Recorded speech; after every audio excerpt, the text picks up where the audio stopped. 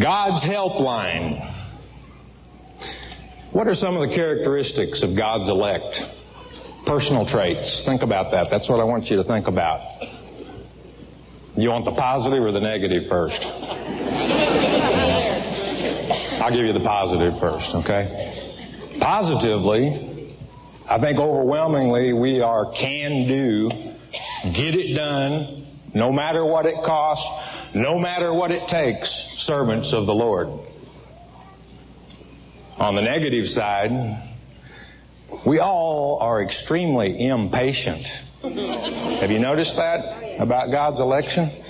I think that's because we want to get it done for the Lord right now. I mean, right now.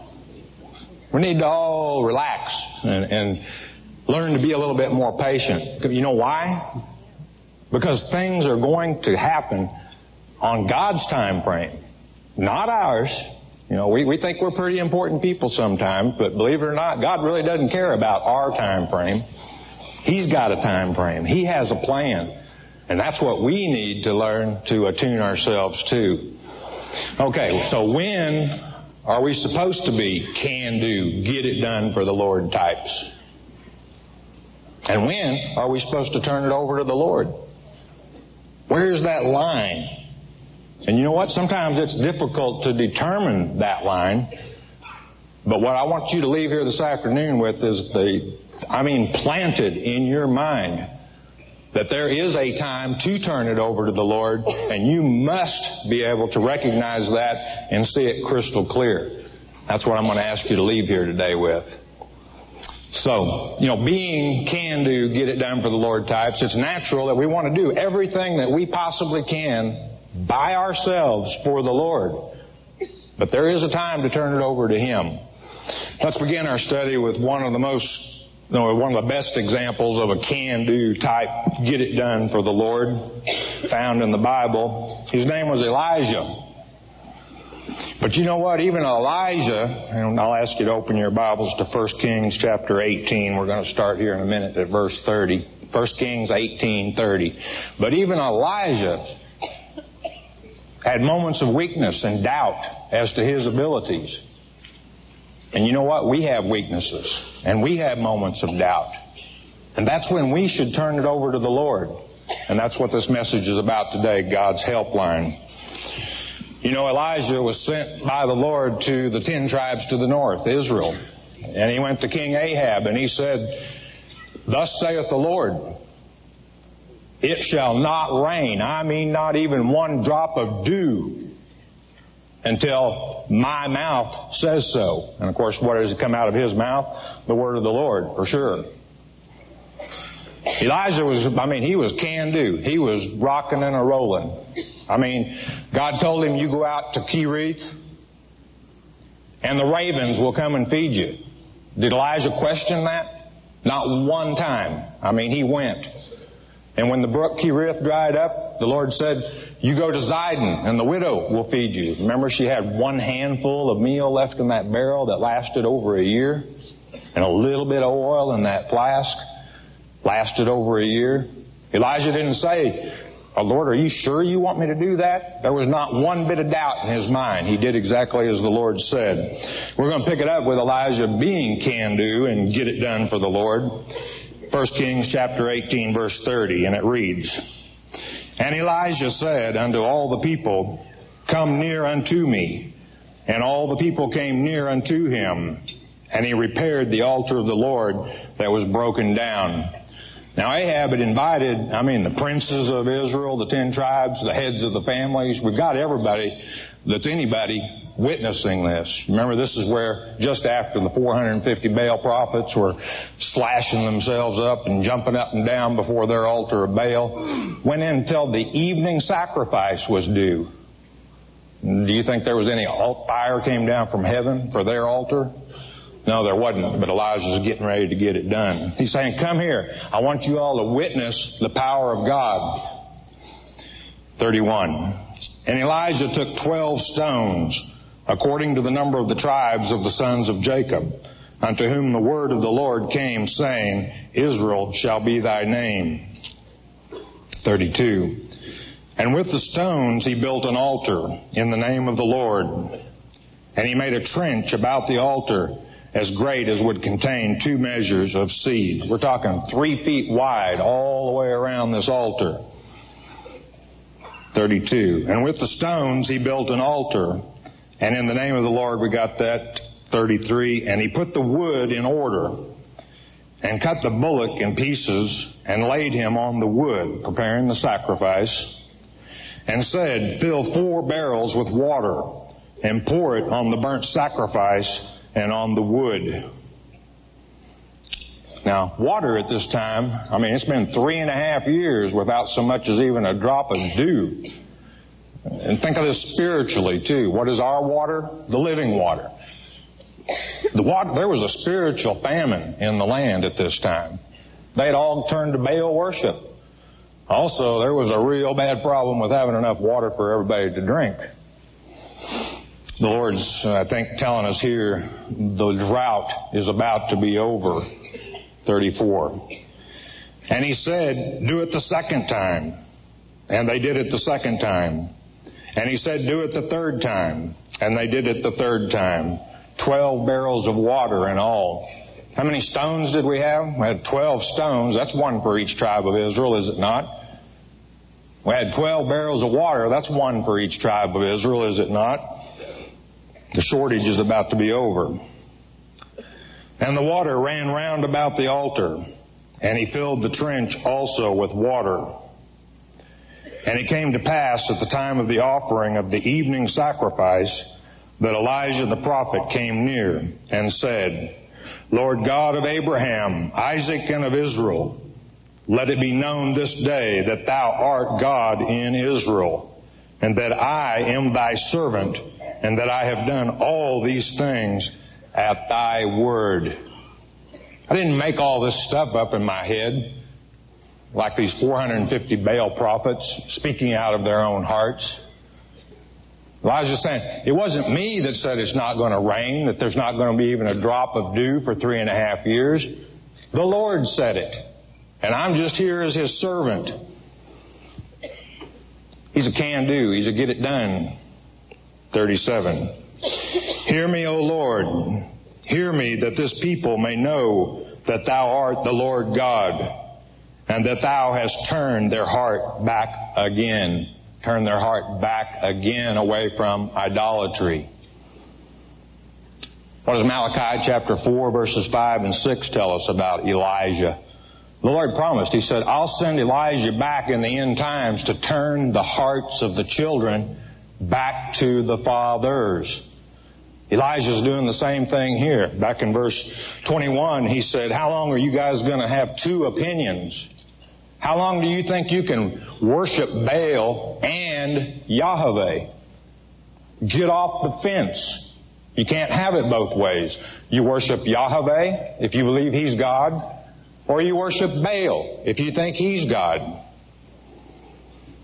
38. Then the fire of the Lord fell and consumed the burnt sacrifice and the wood and the stones and the dust, and licked up the water that was in the trench. All of it. Think that got some attention? Verse 39. And when all the people saw it, they fell on their faces, and they said, the Lord, He is the God. The Lord, He is the God. Twice for emphasis. And Elijah said unto them, take the prophets of Baal. This word take means seize or apprehend. Let not one of them escape. And they took them, and Elijah brought them down to the brook Kishon and slew them there. This is an idiom. He actually probably had them slew there.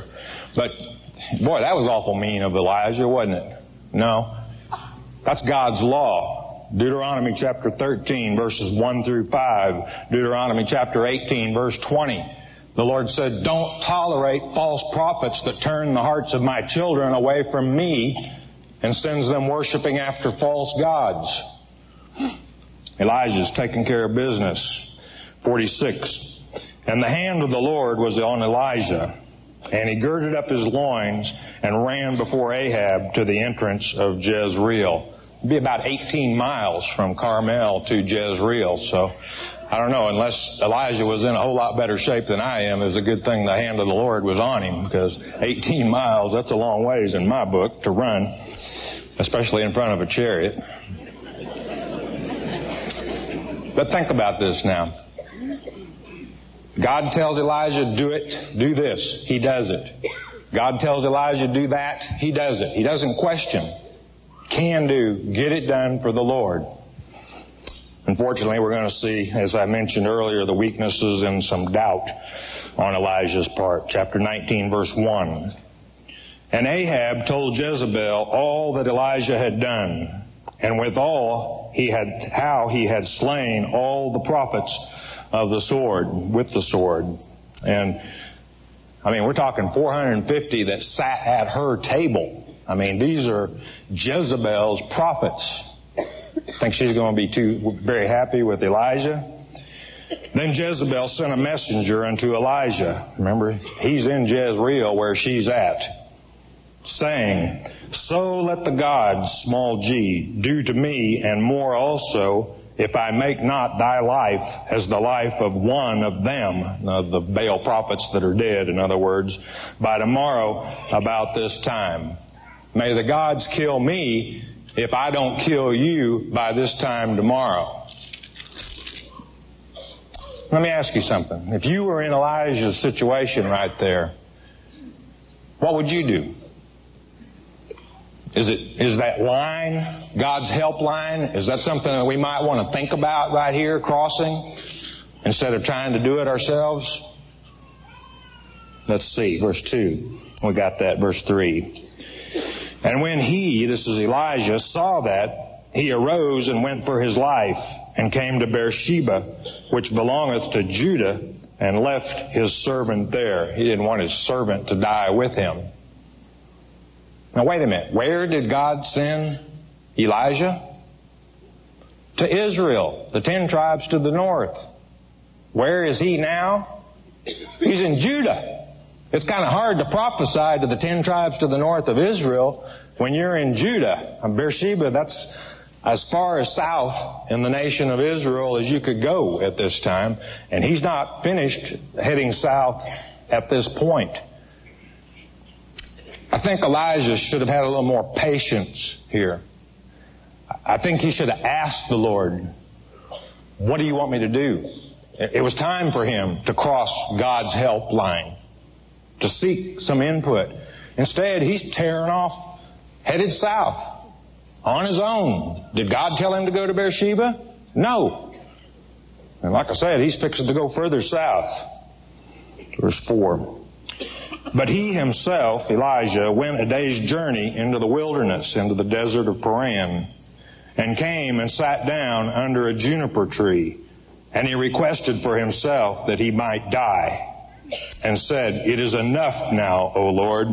Take away my life, for I am not better than my fathers. Elijah came back from performing wonderful miracles. That fire coming down from heaven and consuming. But he went back and Jezebel threatened him. And he felt like he had failed. He began to question his own abilities to turn the hearts of the children of Israel back to the Father. He's running scared from Jezebel. Moses did about the same thing. Numbers chapter 11. All the people are hollering for flesh. We want meat. Take us back into the land of Egypt. We had cucumbers and onions and melons there. And all we have out here is this loathsome bread. The manna that God was feeding them with. Moses said, Have I begotten all these children, Lord, that I'm supposed to pick them up in my bosom and carry all 2.1 million of them into the promised land? Just kill me now. Even the greatest servants of our Father can become despondent and have moments of weakness like this. And what I want you to do is take a lesson from this, a lesson from Elijah in this case. And that is, when a little bit of trouble comes along and you don't know what to do, go to your Father. Don't take off on your own agenda. What did Christ say? Christ said, behold, I have told you all things. Everything we need to know is right here in this Word. But if you get to a point in your life, and when I said, when we come across a little bit of trouble, beloved, there is some trouble on the horizon. It's called the day of Jacob's trouble. I'm talking about the tribulation. And you better have your heads screwed on straight. And if you ever have a question, ask God. Don't just take off on your own. Don't be afraid to cross God's helpline. Verse 5. And as he lay and slept under a juniper tree, behold, then an angel, this is the angel of the Lord, we'll see in verse 7, that's the Lord himself, touched him and said unto him, arise and eat. The third miraculous feeding of Elijah. First, the ravens by Brook Kerith, the widow at Zidon, and now the Lord himself. God takes care of his own. It never ceases to amaze me. We get questions at the chapel so often in the broadcast of, well, I don't have a lot of money saved up. How am I going to take care of my electric bill when Antichrist returns? Think about this. God taking care of this servant of his, feeding him by the ravens. Do you think he's not going to take care of his elect when the tribulation is going on? Of course he is. He has work for you to do. God's not going to take Elijah's life here. Why? He has work that he wants Elijah still to do, and we'll see this. He's going to get his attention. Verse 6. And he looked, and behold, there was a cake baking on the coals. Think manna, maybe? And a cruse of water at his head. And he did eat and drink, and laid him down again. Now note, the angel of the Lord, which is a manifestation of the Lord where man can see him, hasn't told Elijah to go anywhere at this point, has he? Elijah sure isn't asking either. He's on the run from Jezebel. And the angel of the Lord came again the second time and touched him and said, arise and eat, because the journey is too great for thee. Does this indicate to you that the Lord knew where he was going? He knew how far it was. The journey's too great for you not to eat. You're going to run out of energy. Verse 8. And he arose and did eat and drink, and went in the strength of the meat or the food 40 days and 40 nights unto Horeb, the mount of God, the same as Sinai. Now, it wouldn't have taken him 40 days and 40 nights to go approximately 180 miles. It just wouldn't have taken that long. I think, what's 40? Probation, right? I think God's put Elijah on a little bit of probation here. He's wanting him to get his head screwed on straight because he has work that he still wants him to do. But he's letting him go on off. I think Elijah probably is going to Sinai hoping that just as the Lord manifested himself to Moses on Sinai, that the Lord would manifest himself to him. The Lord's already manifested himself through his appearance as the angel of the Lord. Verse 9. And he came thither unto a cave, maybe the same cave that Moses backed into, the cliff of the rock, you remember, as the Lord passed by, and lodged there. And behold, the word of the Lord came to him, and he said unto him, what dost thou here, Elijah? That's a question I want all of you to ask yourselves. And I don't think the Lord here, yes, he's talking about location. What are you doing in this location? This is not where I told you to go.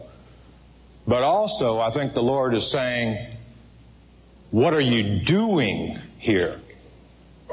And that's the question I want you all to ask yourselves. What am I doing here? Am I concerned about the Lord's will and His plan and what I should be doing to help that plan along? Or am I more concerned about my will? What I want to do? Think about it. God's will or your own will? It's kind of a wake-up call to Elijah. Verse 10. And he said, I have been very jealous. This word means zealous. For the Lord God of hosts. For the children of Israel have forsaken thy covenant, thrown down thine altars, and slain thy prophets with the sword. Most of you know that, a direct quote in Romans chapter 11, verses 2 and 3. And I, even I only, he's emphasizing here, am left, and they seek my life to take it away. He's feeling pretty poor me baby right here, is he not? I'm the only one left. Well, there's 7,000, and we'll see when we get to verse 18, symbolic of God's elect, that we're still with him. But notice, Elijah didn't say, he kind of stuck up for himself there. I've been zealous for you, Father. I mean, I've been getting it done. I've been can-do for you, Father.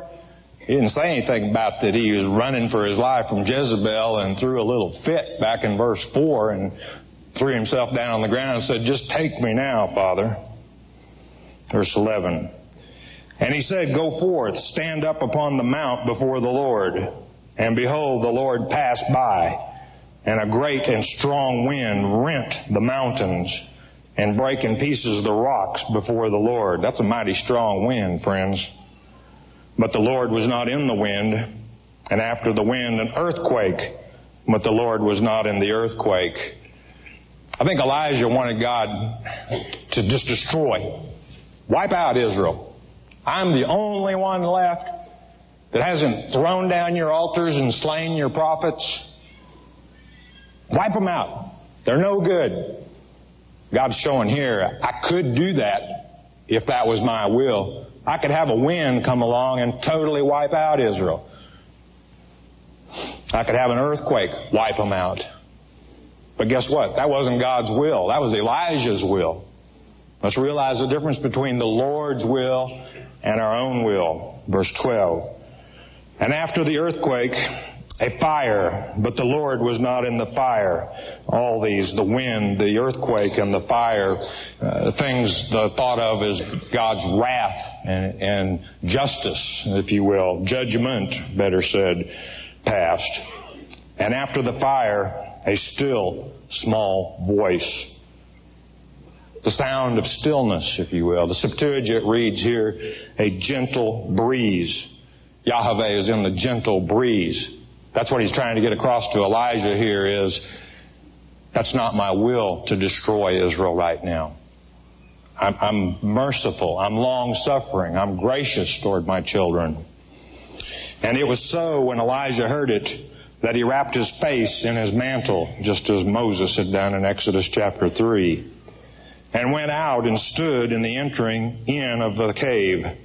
And behold, there came a voice unto him and said, what dost thou here, Elijah? What are you doing here, Elijah? You're not doing what I asked you to do. And beloved, I hope that the Lord never has to come to any of you in the day of Jacob's trouble and ask you, what are you doing here? I gave you my plan. Why didn't you take time to read it?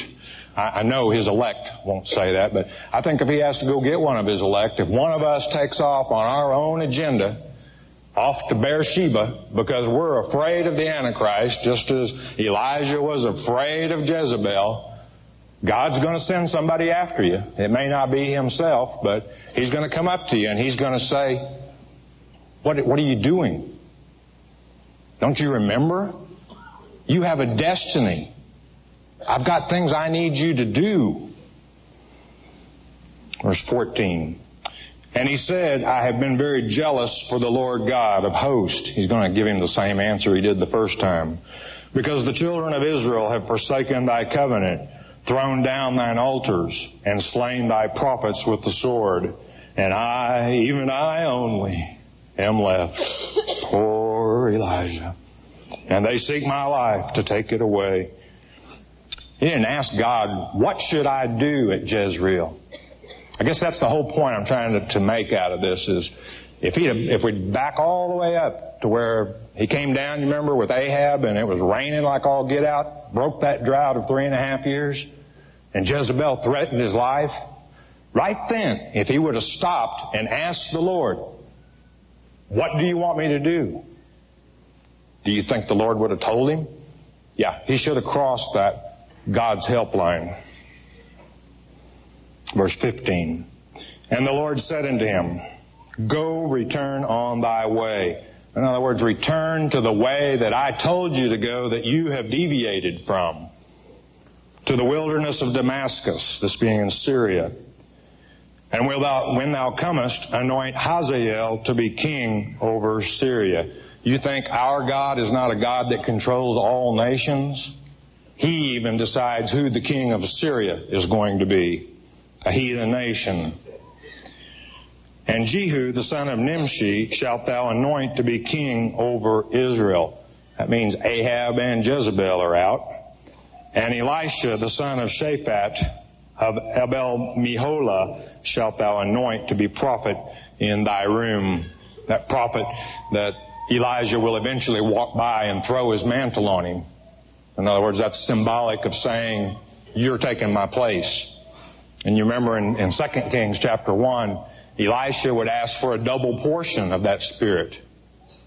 And sure enough, of course, Elijah said, that's not mine to give, but if you see me go up in the whirlwind, it's yours, the double portion. And of course, Elisha would perform twice as many miracles as Elijah, or the Lord would through him, I better said probably. Verse 18. Or did we give 17? No. And it shall come to pass that him that escapeth the sword of Hazael shall Jehu slay, and him that escapeth from the sword of Jehu shall Elisha slay. What this is saying is, yeah, there's going to be some chastisement of Israel, all right. They're not getting off scot-free. Verse 18. Yet, the Lord speaking, I have left me 7,000 in Israel, all the knees which have not bowed unto Baal, and every mouth which hath not kissed him. You're going to be part of that group, beloved. You're not going to bow a knee to him. You're not going to kiss him. Why? Because you know where God's helpline is. And you're not going to be like Elijah and take off on your own.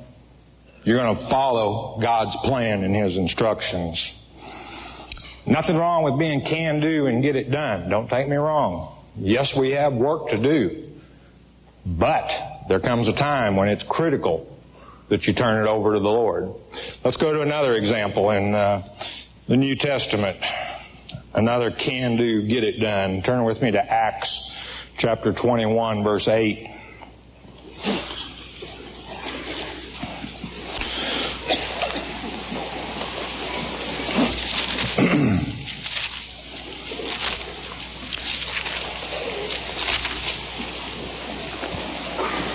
Now, Paul was downright zealous. I mean, you remember before he was struck down on the road to Damascus? Paul was as zealous killing Christians and putting them in prison, dragging them out of their homes, dragging them out of their churches, as he was for the Lord after he was struck down. It'd be hard to find somebody that's more can-do, get it done than Paul. Acts chapter 21, verse 8. And the next day, we that were of Paul's company departed. Now, Luke would even be in this company. And came into Caesarea, this being 60 miles from Tyre by the coast road. And we entered into the house of Philip, the evangelist. This simply means he's a preacher of the gospel, which was one of the 7, and abode with him. Now, one of the 7, what are we talking about here? Back in Acts chapter 6, verse 5, the 12 apostles, the church was growing so fast that they were becoming stretched thin. They needed some help. So they found 12 righteous men. Philip was one of those 7. There was another man that was among that 7. His name was Stephen. You know what they did to Stephen? They stoned him to death. Do you know who was there holding the coats while they stoned Stephen to death? Before he was struck down on the road to Damascus, his name was Saul or Paul.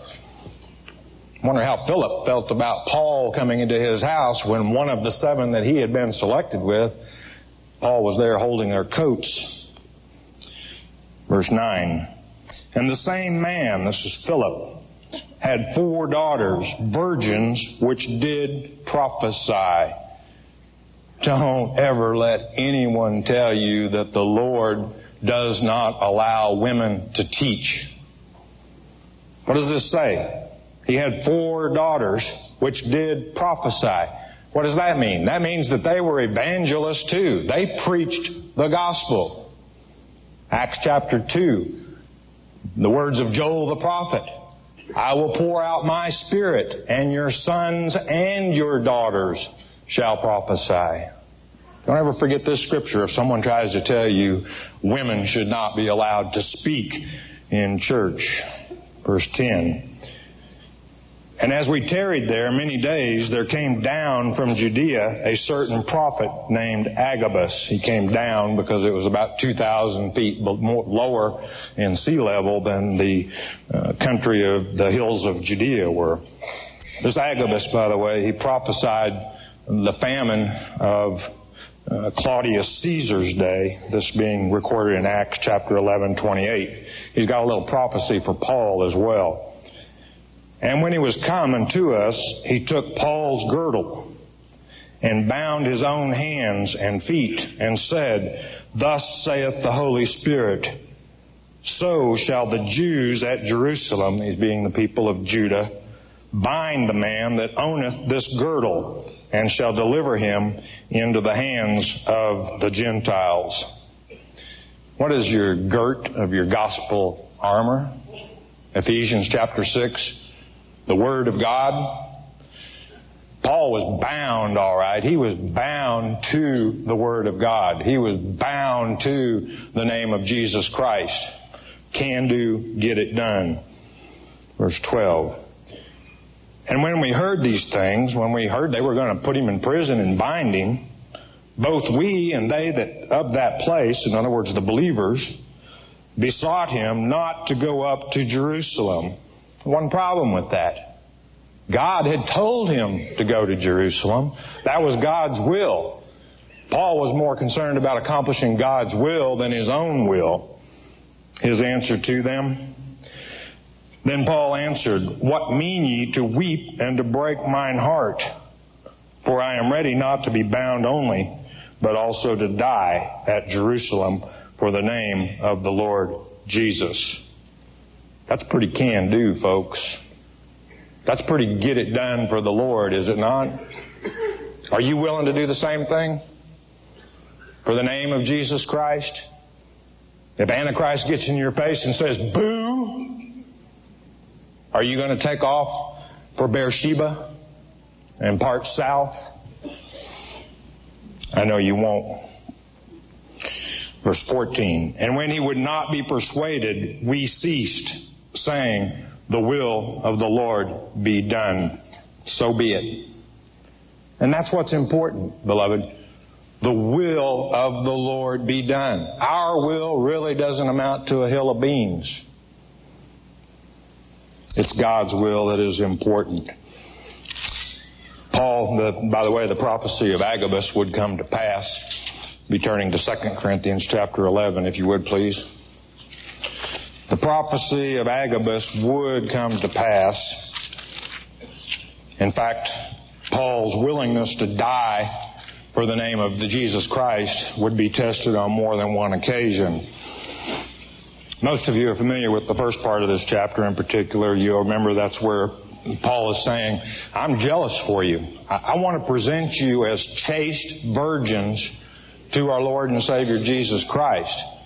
And then in verse 3, he goes on to say, I fear lest by any means as the serpent beguiled Eve, you know that Greek word is expatio, wholly seduced Eve through his subtlety, so your mind should be corrupted from the simplicity that is in Christ. Then all of a sudden we got these false apostles start coming into the picture in this chapter. And they transform themselves into apostles of Christ. But that should be no wonder, because Satan himself will transform himself into the angel of light or prince of light. Paul tells them, he says, you're letting these fools come into your church and deceive you. and suffer me a little bit here. I'm going to boast, Paul's words. I'm going to glory in myself a little bit to try and get your attention and get you to listen. There is a simplicity of Christ. Stop listening to these fools. They're taking you away from the Lord. Let's pick it up. 2 Corinthians 11, verse 21. Paul speaking. I speak as concerning reproach, this meaning shame or dishonor, as though we had been weak. Howbeit, whereinsoever any is bold, I speak foolishly, I am bold also. Now, Paul could be bold, I'm going to tell you. And I'll tell you what, it wasn't very popular in this time to be bold, and Paul paid a heavy price for it, as we're about to see. But he was can-do, get it done. But he also knew where God's helpline is, as we're going to see. 22. Are they Hebrews? So am I. Are they Israelites? So am I. Are they the seed of Abraham? So am I. He's saying, these fools that you're letting in aren't one bit better than I am. But I'm going to tell you the truth here. Verse 23. Are they ministers of Christ? They say they're ministers of Christ. I speak as a fool. I am more. In labors more abundant. In stripes above measure. In prisons more frequent. In deaths oft. Very dangerous to be a Christian at this time. Paul faced death on many occasions, boldly. Verse 24. Of the Jews, or Judeans, 5 times received I 40 stripes, save one. This is the law also. Deuteronomy chapter 25, verse 3. God instructs that if you are going to scourge a man with a whip, 39 stripes is the maximum. And it's believed that they had a whip that had 13 strands on it. And when the whippings occurred, it would be 3 strokes with the 13 strands. 5 times he was scourged with 39 stripes. How many total stripes is that? That's 195 stripes on Paul's back. I'm not talking about little red marks, folks. I'm talking about permanent scars for life. Paul's back looked like a jigsaw puzzle, I'll assure you. 25. Thrice was I beaten with rods. Once was I stoned. That's recorded that it occurred at Lystra in Acts chapter 14, verse 19. Thrice I suffered shipwreck. A night and a day I have been in the deep. 24 hours after a shipwreck, I was out there hanging on to a floating beam. In journeyings often, in perils or dangers of waters, this be probably better floods. You know, we're in danger of a flood ourselves. Revelation chapter 12, verse 15, the floods that will spew out of that dragon's mouth. In perils or dangers of robbers, in perils by mine own countrymen, my own people. In perils by the heathen, people of other nations, in perils in the city, in perils in the wilderness, in perils in the sea, in perils among false brethren. Paul's saying, you name it, I've been there. He didn't believe anybody could top him as far as being persecuted and punished for the name of Jesus Christ.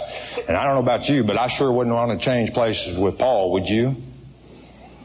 Paul saw trouble with a capital T.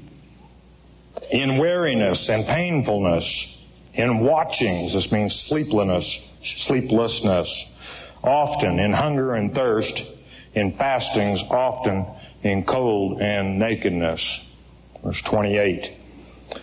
Beside or apart from those things that are without, that which cometh upon me daily, the care of all the churches. This cometh upon me daily, you could think of it as to crowd upon me. Check it out in your Strongs and you'll see that bears out. In other words, the daily crowd of matters besides all these other things. And who do we have to thank for the epistle we're reading right now? And about half of the rest of the New Testament. It was Paul. His epistles to the churches. And no doubt he had other responsibilities in the regard to the church as well. Can do, get it done. Who is weak and I am not weak? Who is offended and I burn not? If I must needs glory, I will glory or boast of the things which concern my infirmities, my weaknesses. I want you to hang on to that, and we're going to find out why here in a minute. The God and Father of our Lord Jesus Christ, which is blessed for everyone, knoweth that I lie not. In other words, God is my witness. In Damascus, the governor under Aretas, the king, kept the city of the Damascenes with a garrison desirous to apprehend me. He had the whole army after me. And through a window in a basket was I let down by the wall and escaped his hands. So far, so good. Everybody agree? Paul's can-do, get it done?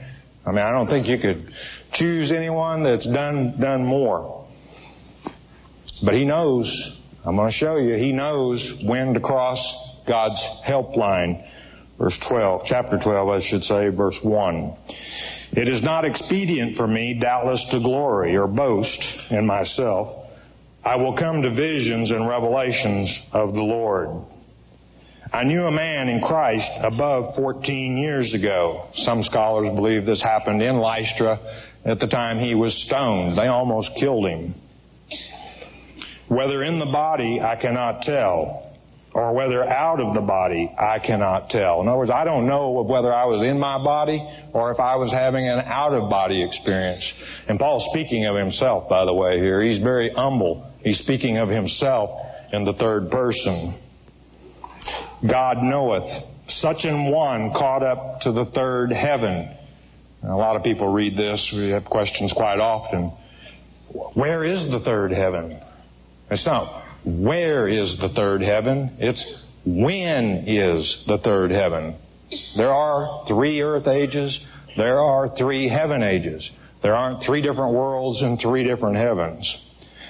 And I knew such a man, whether in the body or out of the body, I cannot tell. God knoweth, twice for emphasis. How that he was caught up into paradise and heard unspeakable words, which it is not lawful for a man to utter. This word lawful actually better translated possible. They were just too wonderful, too perfect, the words were.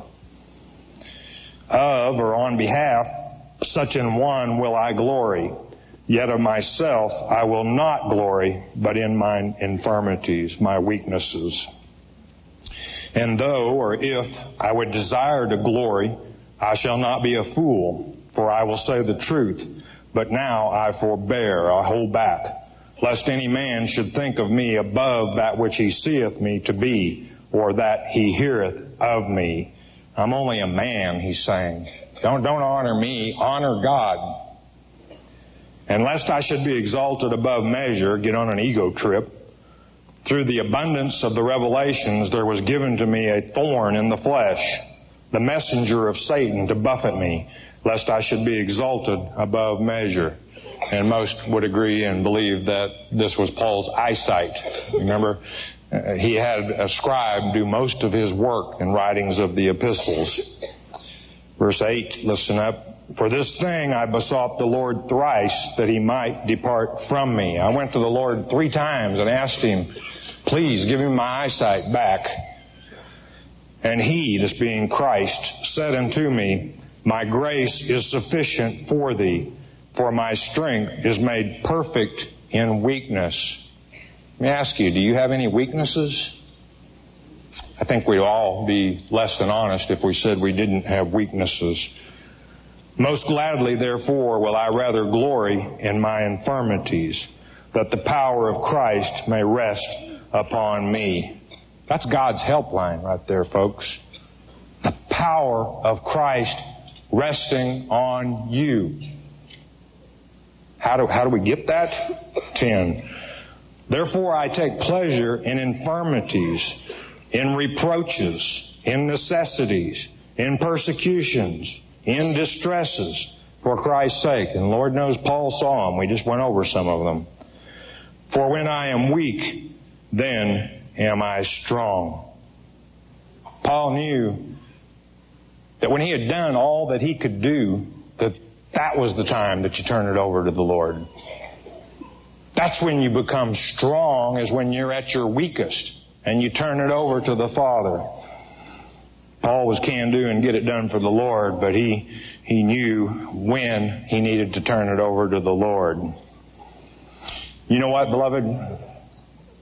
We're getting it done for the Lord. What do I mean by that?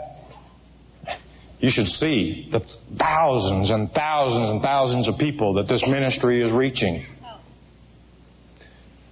January of this year, we mailed out 47,000 newsletters. Since we started offering the Mark of the Beast CD, 2 months later, and by the way, that count is people we have heard from in the last 6 months on that 47,000. This month we mailed out 64,000 newsletters. From 47,000 to 64,000, 2 months. Folks, that's people we've heard from. We're reaching untold thousands of people that we don't hear from. But I want to tell you something. We all need to know that there comes a time when we can't sit back and say, "Whew, boy, look what we did. We reached all those thousands of people." There's a time to turn it over to the Lord. We could go to several places here. I think most of you probably know what I'm going to hit on right here. It's something you all are very familiar with. We could go to Matthew 10. We could go to Mark 13. Let's go to Luke 21. Won't be here but just for a second, though. There's something stated here in Luke 21 that you won't find in Mark 13, and I think it's important. And I think it's important that we refresh our memories occasionally on the most, and to me, this is the most important thing in God's Word as far as God's elect are concerned. It's instructions of what you're supposed to do when you're delivered up. You better have that firmly planted. I mean, I don't want you to be like Elijah when he was in Beersheba and Jezebel threatened his life and he takes off in the other direction of the way God told him to go. You know where God's helpline is. Luke 21:12, Christ speaking. But before all these, they shall lay their hands on you. It isn't going to be for anointing with oil. And persecute you, delivering you up to the synagogues. We're talking the synagogues of Satan, Revelation chapter 2:9 and 3:9. And into prisons, being brought before kings and rulers for my name's sake. Not for failure to pay taxes, not for breaking other laws, for His name's sake. Paul was willing to die for that. Are you? 13. And this is He, shall turn to you for a testimony. This is your purpose. This is your moment. This is your destiny if you are one of God's elect. This testimony. Words of Christ. Settle it, therefore, in your hearts. You get this in your minds, and you get it real good. Not to meditate before what ye shall answer. Why is that? In that moment, the Holy Spirit will give you what you are to say. And beloved, not to cross God's helpline right then is to commit the unforgivable sin. I sure don't want it to where the Lord is sending an angel out to find you and say, "What are you doing here? I told you in my word, this is how it's going to happen. This is exactly how it's going to happen. What are you doing over here?" I don't want that to happen to any of you. Verse 15. For I will give you a mouth and wisdom which all your adversaries. Who is your main adversary? Satan. Shall not be able to gainsay. That means to deny nor resist. That's the reason that you have to turn it over to God. You can't say things that will accomplish that. We're weak at times. We have doubts at times. It's okay to be can-do and get it done, but you turn it over to the Father at this point. You wait for that Holy Spirit to give you what to say. And I'll guarantee you, I'd bet a nickel to a donut that there's not one of us that hasn't in some way thought about, boy, would I like to show Satan what I think of him. Look what he's doing to our brothers and sisters. If I had the chance, I'd tell... Careful, careful, careful. 16. And ye shall be betrayed, both by parents and brethren and kinsfolks and friends, and some of you shall they cause to be put to death.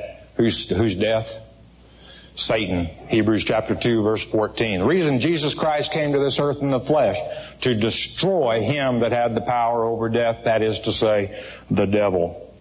I think this is what Christ meant in Matthew chapter 10, verse 37, where he said, you have to love me more than your mother, your father, your sister, your brother. Bad translation in Luke, where it says you must hate your mother or father, but the correct translation there in Matthew. You better love him more. And ye shall be hated for all men for my name's sake. But there shall not an hair on your head perish. That's a promise. Believe it, beloved.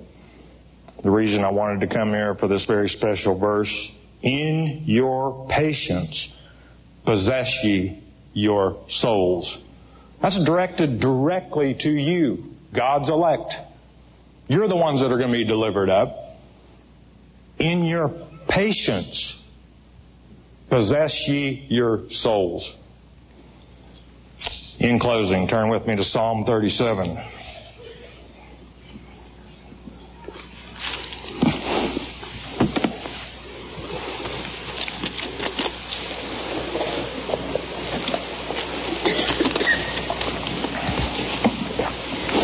Most of you know Psalm 37, an acrostic psalm.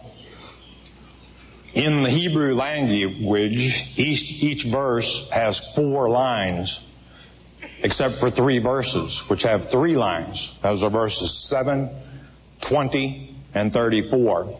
And this psalm, most of you know, tells us, if you ever think that the wicked get ahead, this psalm proves that they don't.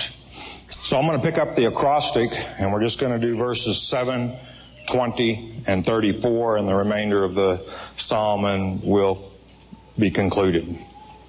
Psalm 37, verse 7. Rest in the Lord and wait patiently for him. In your patience possess ye your souls.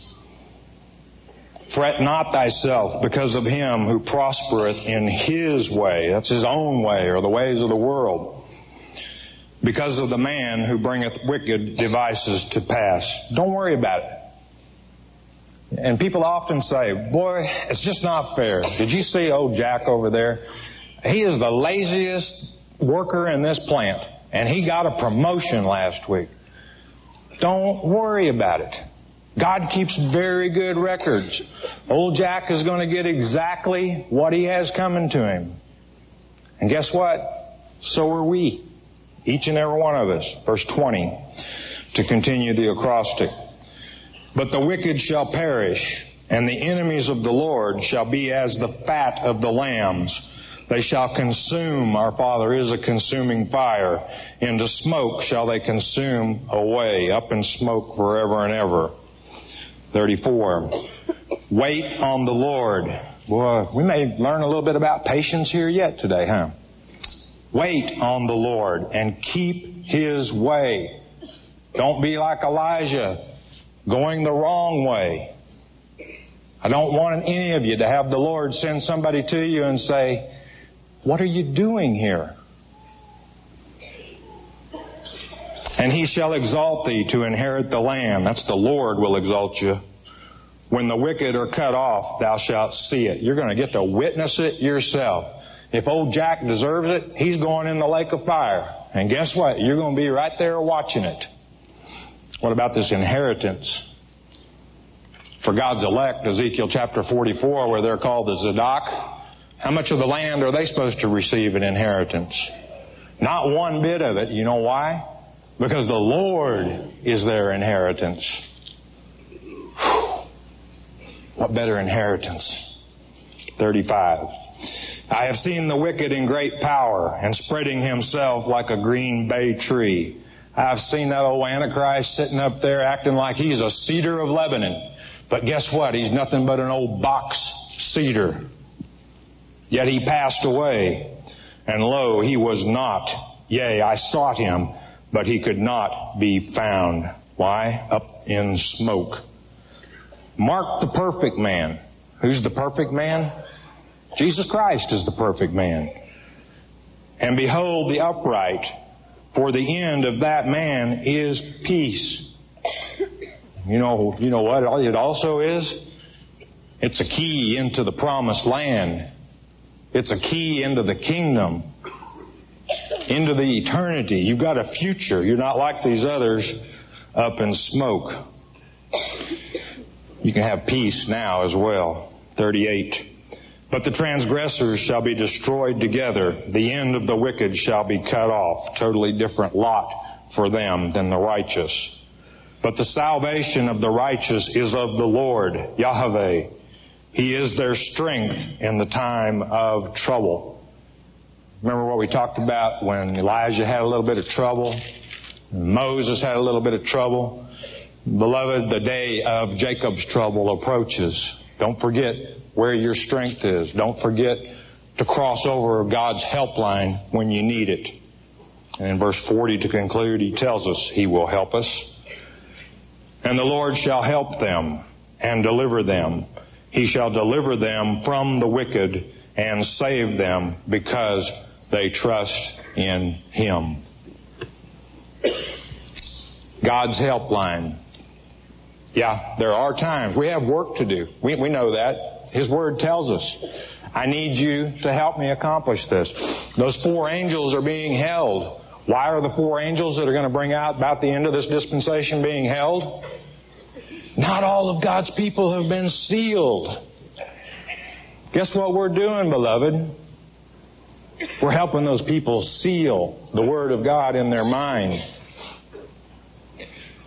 But always remember this, that Luke 21. In your patience. Don't take off on your own. That's the time to turn it over Him to completely. Let's go to His throne. Yahweh, dear Heavenly Father, we do love your written word, Father. We thank you for it. We appreciate the opportunity to serve you, Father. You have in this building today, Father, a group of people that want to serve you, Father. Please reveal more and more of your word to us, Father, so that we can be there for you to accomplish thy will. But let us never, never forget your helpline is always there, Father. And especially that critical moment when we are called up to testify, that testimony that is our destiny. And be with us, Father, always in Yeshua Jesus' precious name. Amen.